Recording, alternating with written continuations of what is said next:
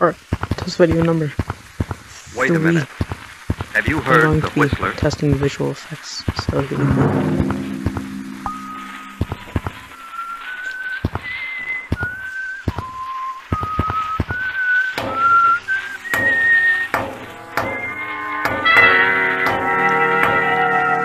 I'm the Whistler. No. Don't come near me. I didn't plan to kill you, no. That was John Hendricks. He waited for a chance to sell his soul to the devil. Money is not enough, John. Money is not enough. We want you, John. We want you.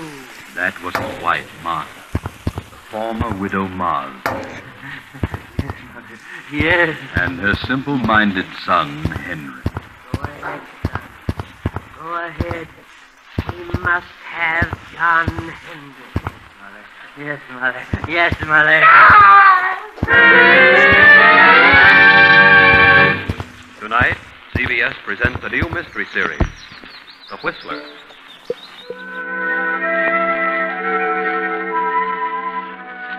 And I, the Whistler, know many things, for I walk by night. I know many strange tales, many secrets hidden in the hearts of men and women who have stepped into the shadows. I know the nameless terrors of which they dare not speak. And so I tell you tonight the strange story of retribution.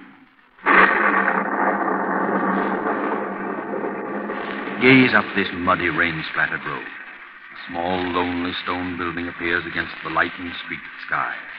The dismal courthouse of a southern village. The village of Marsdenburg.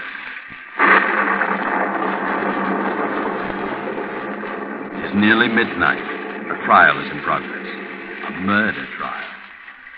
John Hendricks is on trial for his life. The state versus Hendricks. Killed his wife and stepson. He killed his wife and her simple-minded son, Henry, for the $10,000 in cash she kept in her big house on the outskirts of town. Open the door.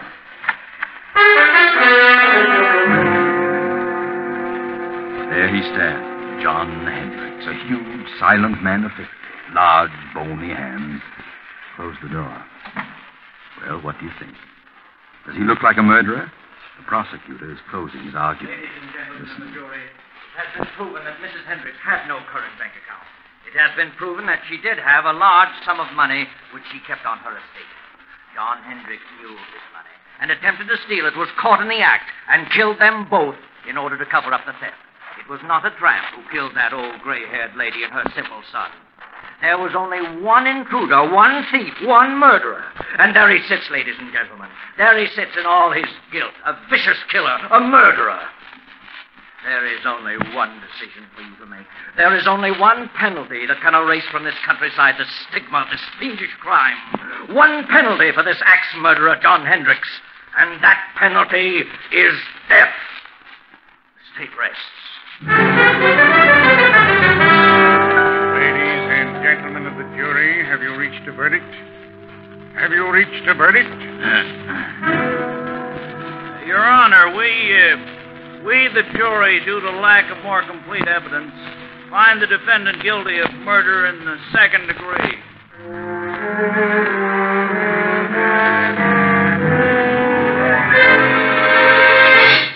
Second degree. Cheated death. You'll get life. Surprise? Of course you are. But it had to be. Yes, it had to be. I know. John Hendricks, stand up. Yes, John, stand up. Face the court. Watch him now. He's on the speed. John Hendricks, I wish to state that I am not in accord with the findings of this jury. However, there's nothing for me to do but sentence you to the state penitentiary for the remainder of your natural life.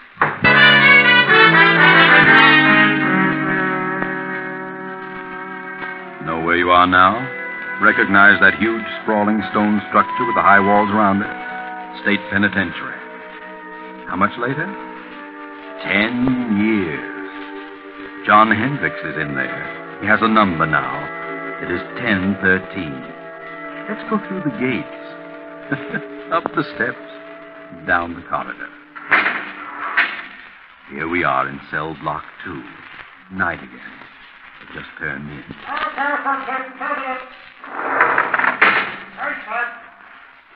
This has been going on for 10 years for John Hendricks, 1013, and his cellmate Bill, 1014.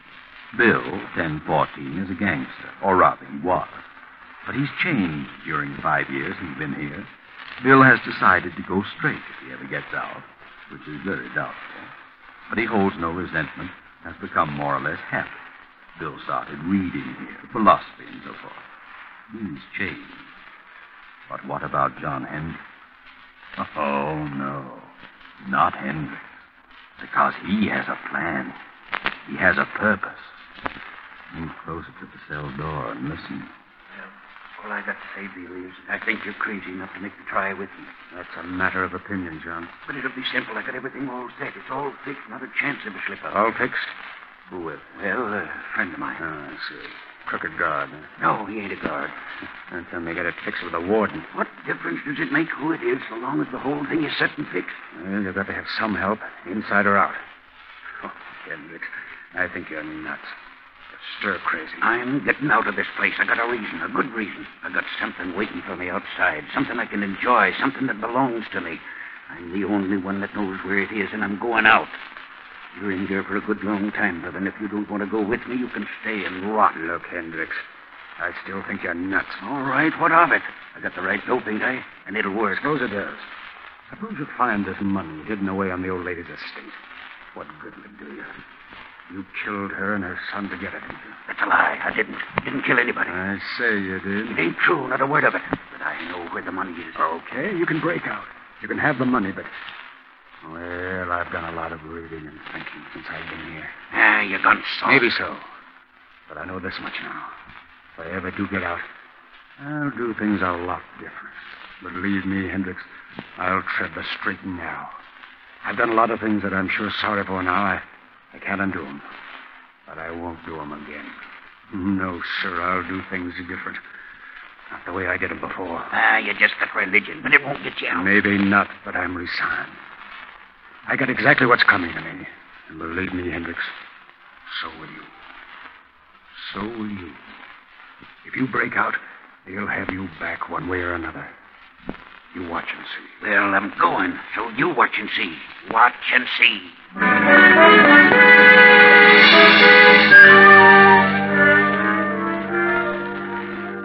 Now, another storm. Another night, a lonely country road, a car. We're in the south.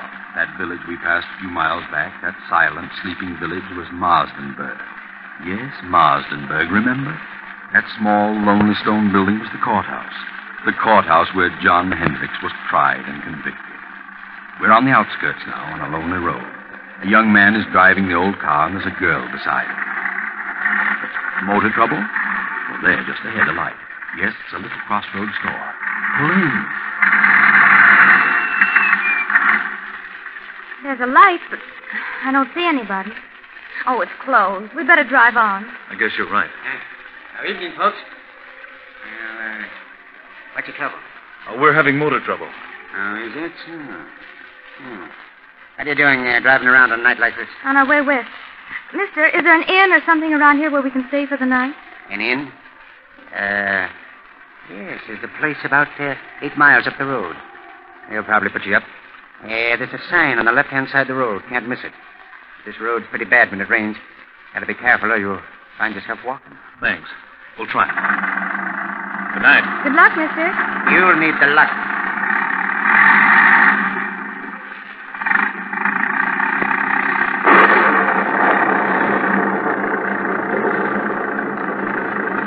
The storm is increasing now. The muddy road sparkles in the flashes of lightning. The tall, dark trees sway back and forth in the fury of the storm like moaning lost souls. The little car lurches and bounces in its fight to keep the center of the highway. 2 miles, 3 miles, 4, maybe 5, and look, there it is, straight ahead. On the right side of the road, a blue light. Ah, yes, that's it. Wait, George. Did the old man say on the right side or the left side of the road? George, what's wrong? I don't know. The distributor must have gotten wet. Look, George. What? That blue light we saw, it's gone. Where is it? We must have passed it. Well, we couldn't have. I was looking right at it. It seemed as though it just disappeared in the thin air. I'd better turn in here. This motor won't last much longer. Just so. I can't see a thing. No, Can you? it's certainly a desolate-looking place. There must be a house back in there. There it is. Look, there's a driveway. 20 feet ahead. Oh, yeah. Well, this motor's about to conk out. We'd better drive in and see what we can find. Yes. Drive in, George. You'll find something. That's right. Through the gate.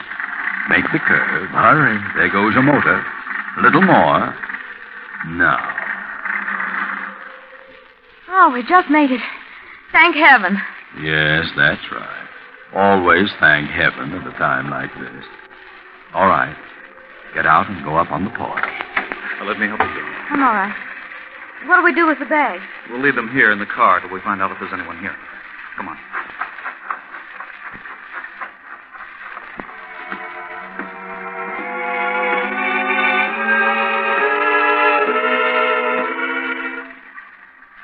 You see a bell?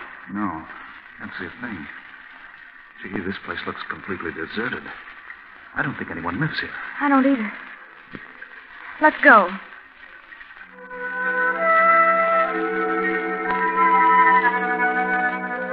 You're listening to The Whistler. We pause momentarily for station identification. This is the Columbia Broadcasting System.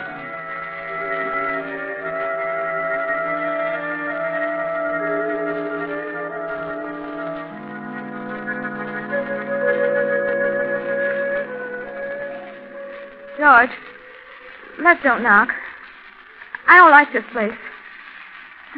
Let's go on. How with a dead motor? Where could we go? I'll knock.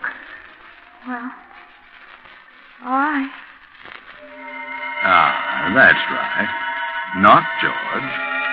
Knock. Go ahead. Louder. Again. We've got to have shelter. Yes, we can't stay in that car any longer. Can we? No. Right not. Here it comes. Now you're on your own, George. On your own. There is someone. Yes? Oh. Good evening. What is it? Well, you see, our car... Yes, our car stalled. And we can't go any farther, and it's such a terrible night out that we thought we could stop here for the evening. Stop here? Why, yes, we saw your light and... Light? What light? Why, the little neon out in front. There is no light. Well, have you a room? Yes, there is a room. Well, could we come in? I mean, it's awfully wet out here. You may come in, if you wish. Oh, thank you. Well, this is quite a relief. We were afraid you'd closed up for the night, especially when all the lights were out. Are the lights out? Yes, you see. Huh? Of course the lights are out. Oh, I didn't know. You do take tourists. Do we? Oh, yes, that's what they told us. Who told you? Well, the old man at the little store back at the crossroads. Little store? Yes, at the crossroad about 5 miles back. You know where the crossroad is, don't you? There is no store at the crossroads. There isn't? No. I see. Look, madam, would you mind turning on the lights? I can't see a thing. We have no lights here. No light? Give me a flashlight, Jim. She means there's no electricity. No. There is no light here. Well, throw the flash around. There must be a lamp. No. Don't make a light. We see well in the dark. We? Who's we? Is there someone else in the house? My son. Oh, he's going to bed? No. He is standing beside you. Beside who? You. Son. Yes, Mother? Oh! Gee, give me that flashlight. Got it. You got it. Oh, yeah. How long have you been standing there, Bub? Since you came in. Is that so? Well, I didn't see you. You make a noise like a spook. Who are you? What is your name? George Kimball. This is my wife, Joan. We're on our way west with travelers. Travelers? So are we. What? Quiet, son. Quiet. No, let him talk. He's quiet enough. How long have you folks been living here? We lived here all our lives. Say, how about closing the door? Is the door open? Why, of course it's... What? George! Now, take it easy, Joan. Don't get excited. Oh, look, madam, there's a candle on that table over there by the fireplace. Is there? Yes, and if you don't mind, I'm going to light it. Please don't. Oh, wait a minute. If you want us to stay here, we insist that we have some light. You want us to stay here, don't you? Do we? Do we, son? Yes, Mother. What are you looking at me for? Yes, Mother. Without light? Yes, Mother. George, let's go. I don't want to stay here tonight. This place doesn't look good to me. There has been no good here for many years. You see what I mean, George? I don't get it. You don't seem to want us, yet your son does. How do you make any money that way? We don't make money. You don't? You mean you haven't had any guests lately? No, not for many years. Well, you can't expect any if you act like this. But we do expect a guest. Don't we, son? Yes, Mother. Well, he certainly has a surprise coming. Yes, he has. How many rooms have you? There are many rooms, but only one. Only one? That doesn't make sense. What do you mean? Only one for guests. You mean only one equipped? Yes. Well, then if you've got it reserved for this guest you expect, what are we going to do? There is an inn farther along the road. They have rooms. They will take care of you. It will be best for us. Our distributor got wet, so our car won't run. Where is your car? Right there at the foot of the steps. I see no car. You don't? Why, it's standing right...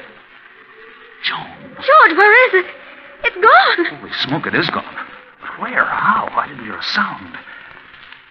It must have rolled ahead. Well, throw your light around. Not a sign of it. Say, what goes on here? Son. Yes, Mother. You move the car. Yes, Mother. I understand, son. I understand. Wait a minute.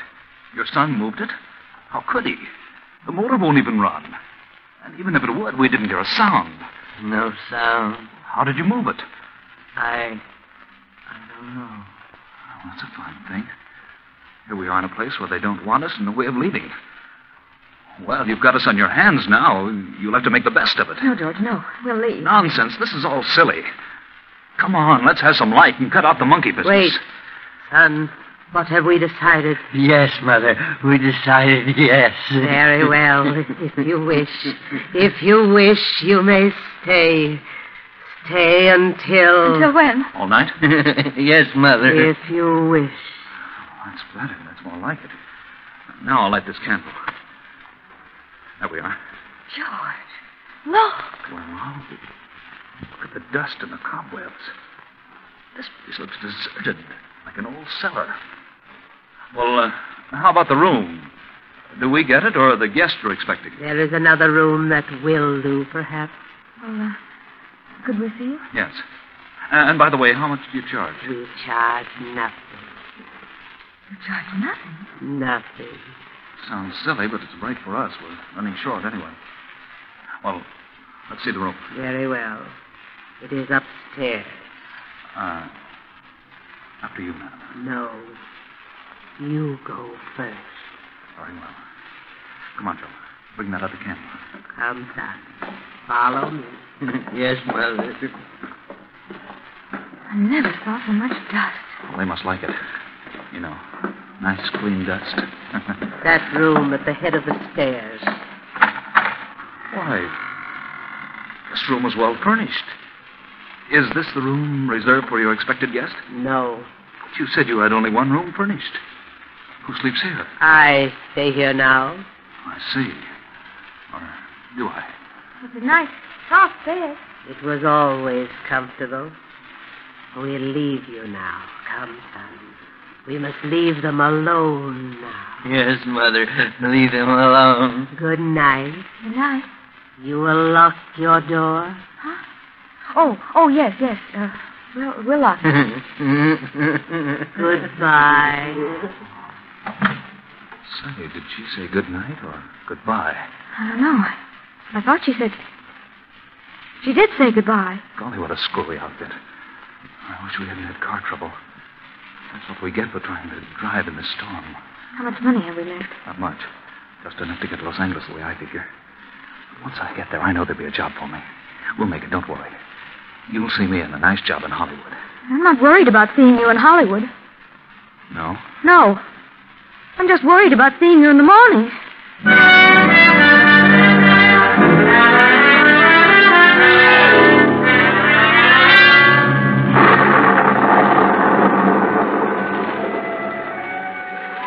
The same night, but later. It's midnight. Another car on the same road. You know who it is. It's John Hendricks. You know where he's going. He turns in at our deserted mansion, up the driveway, and stops. He steps out. Slips up the steps, opens the door, and throws his flash about the dusty room. Cobwebs glisten in the beam. A few moments, and the light comes to rest on the fireplace. He steps quickly to the mantel, draws a small hammer and chisel from his pocket, and sets to work removing a brick. Now he's finished. The brick is loose. He reaches in and withdraws a heavy yellow envelope. He starts to put it in his pocket, but suddenly freezes in his tracks. He can't move. He turns icy cold. Turn around, Hendricks. Turn around. Look. At the foot of the stairs across the room stands a woman holding a candle, and beside her a grinning youth holding an axe. Turn around, Hendricks. Look at their heads covered with blood. Turn around. John Hendricks, murderer. John Hendricks, thief. Martha. Yes, John. Henry. Yes, John. No. We've come for you, John, the same way you came for us. We've been waiting for you, John. We knew you'd come back for the money. We've been waiting. We've come to take you, John. No. Please don't come near me. Please. You must suffer, John, as we have suffered. I've suffered. Not enough, John. Not enough. I didn't mean to do it. I didn't plan to kill you. I went mad, lost my head. No, don't come near me. You can have the money. You can have it. Then give it to us, John. Give us the money. You won't need it now. Come, son. We must have the money, and we must take John. Come, son, come. No. There's the money on the floor. Money is not enough, John. Money is not enough. Go ahead, son. Go ahead. We must have John Hendricks, thief, murderer. Yes, Mother. Yes, Mother. No. I'll shoot. Bullets won't stop us.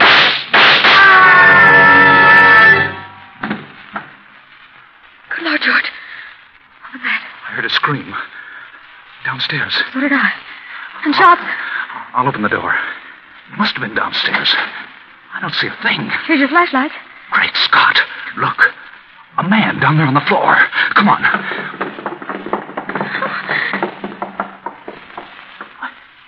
He's dead. Look at the gun. It's been fired. But I don't see a mark on him. Let's get out of here. I'll say, come on. No, you don't. Stand where you are. George! Cops. What's going on here? Hand over that gun. Thanks. What are you doing here? Why, we're stopping here. That is, we're just leaving. I can see that. Know this man on the floor? Know him? Yes. Joan, what's the matter with you? No, we don't. Take a look at him, Frank. Yes, sir. What are you two doing here? Why, we're guests. Yes, we're both guests. Guests? Who's guests? Why, guests, lodgers, tourists, guests of the old lady. What old lady? The old lady that lives here, the old lady and her son. You'll have to cook up a better one than that. What do you mean? Drive here? Where's your car? The son took it. Son, old lady, what are you talking about? They live here. They said they owned this place. We had motor trouble, and they put us up for the night. What about him, Frank? Well, he isn't dead, breathing. Looks like he had a stroke or something. It's him, all right. John Hendricks. Take a look around. See if there's anyone else here. Yes, sir. What's your name? George Kimball. This is my wife. We're on our way to California. Do you know who this man is? Certainly. We've been on his trail. He's an escaped convict. This your gun? No, sir. Did he shoot at you? No, sir. You shoot at him?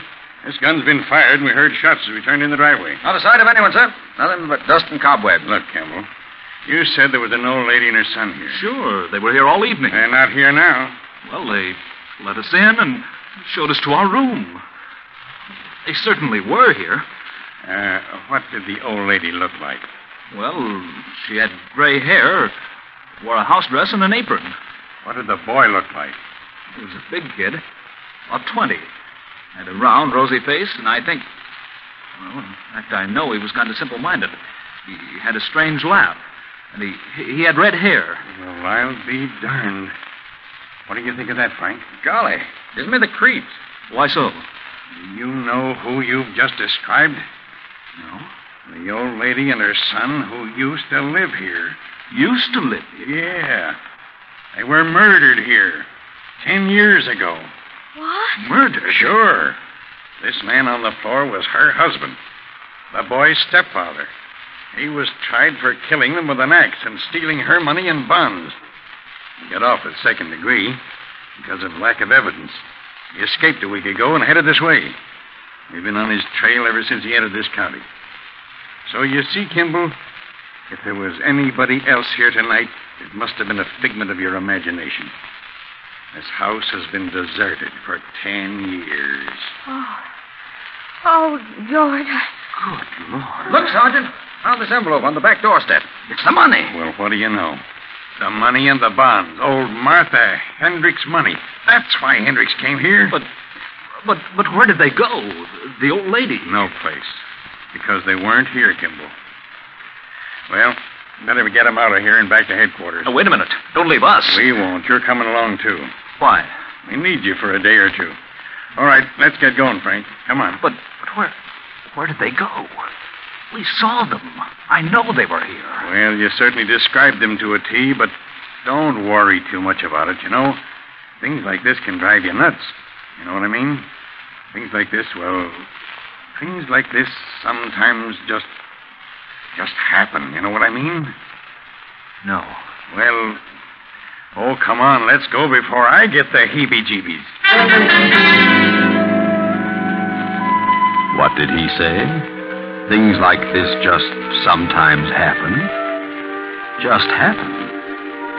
Well, sometimes they do and can't be explained. But not this time.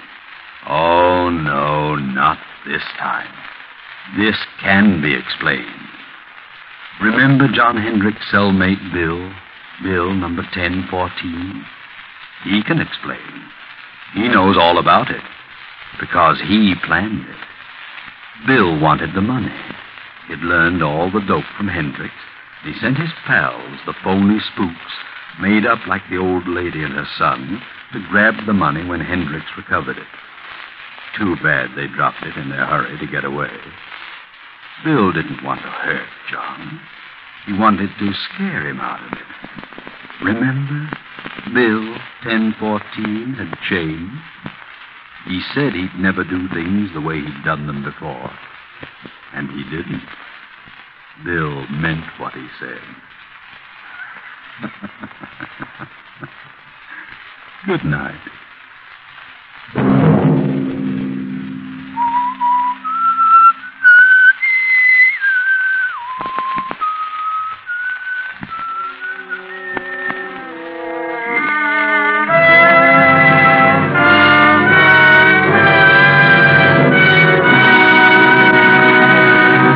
If this came upon you unaware and you listened, we've served our purpose. The Whistler, with original music composed and conducted by Wilbur Hatch, is written and directed by J. Donald Wilson and originates from Columbia Square in Hollywood. Next week, same time, The Whistler returns. This is the Columbia Broadcasting System.